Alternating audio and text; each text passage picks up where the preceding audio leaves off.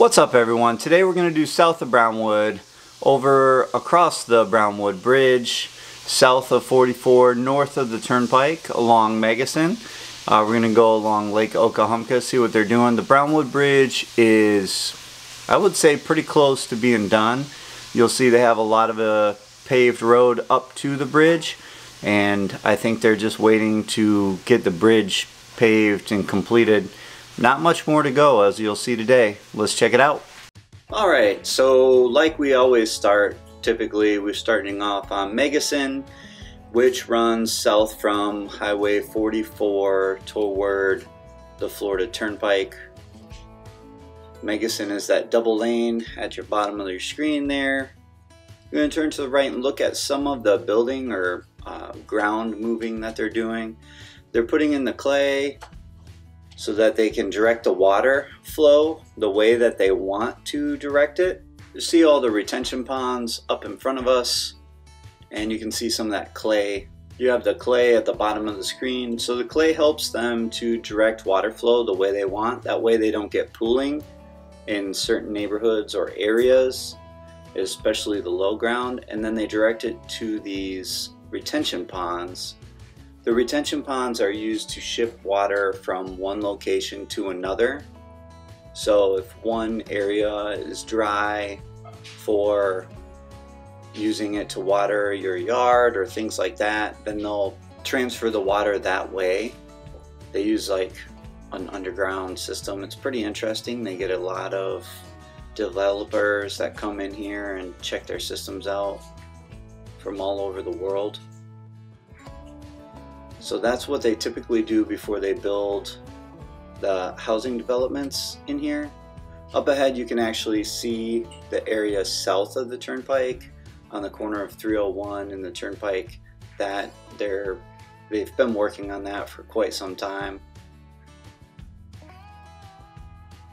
I'm interested to see what they're going to do with this area.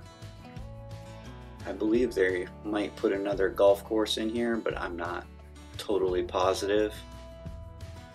It's all still quite wooded and swampy, as you can see. A really nice nature area. And then we're going to turn kind of south and go back to the east here in a second. You can see that area right next to 301 straight in front of us. Like I said, they've been working on that for a while.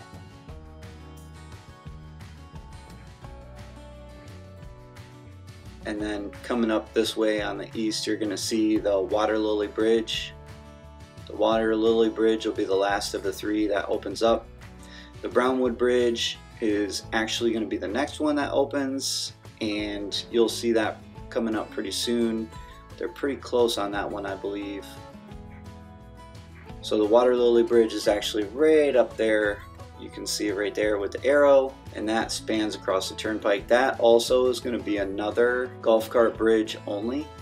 And then you have this area with the retention ponds again, headed kind of north. You see that trench that runs along under that road? I have a feeling that's for excess water flow, just in case, before they get all the irrigation in. And then we're going to turn toward the east here. You'll be able to see Lake Okahumpka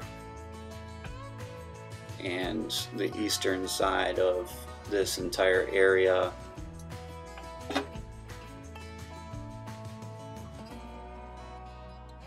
This is a pretty big area that they're developing here. I'm waiting for the villages to actually put out what's going to go here and how many houses, what kind of neighborhoods. Lake Okahumpka is straight in front of us. See a little thing pop up for that. More retention areas, and I believe they're going to do a lot of paths through here, through the nature, because they are leaving a lot of the swampy areas here. The thing that I find most interesting about this area is all of the water.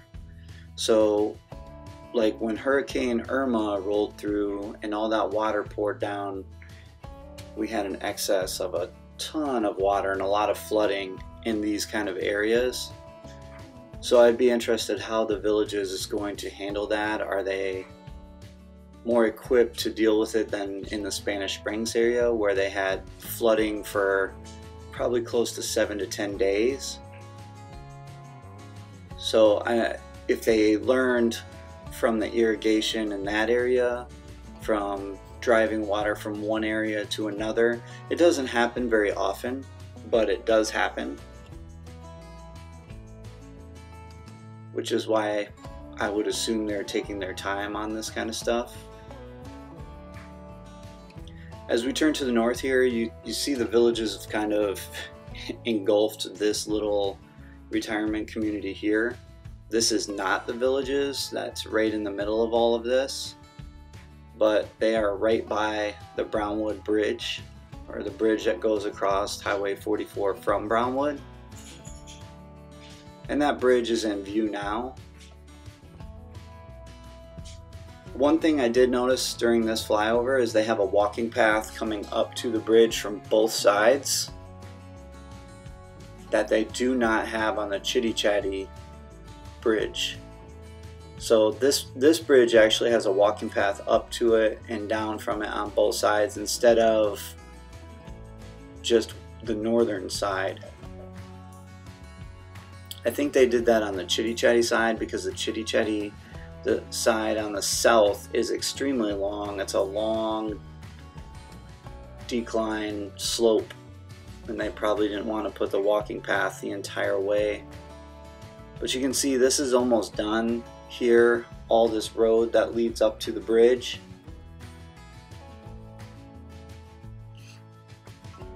So it would seem that they don't have too much to go here,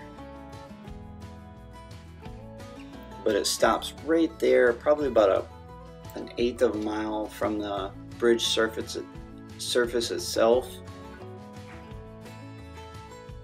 And you can see that walking path there going up from the side. And then this is looking west as the sun sets. The Brownwood Square is right up to the right there in the top right of the screen. And then there's a bridge that goes down over, across into the movie theater parking lot also. Coming up, you'll be able to see the Brownwood Lofts, the Brownwood Square. Live entertainment was going on, so we got a little sneak peek of that. There's a walking path starts right there at the end of that bridge. And this is the movie theater parking lot right here. Coming into Brownwood Square now.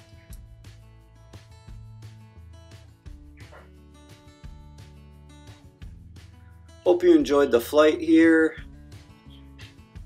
Stick around, you'll be able to see a little bit more of the square, more of this area. If you liked the video, give us a thumbs up. As always, subscribe, and we will see you in the next one.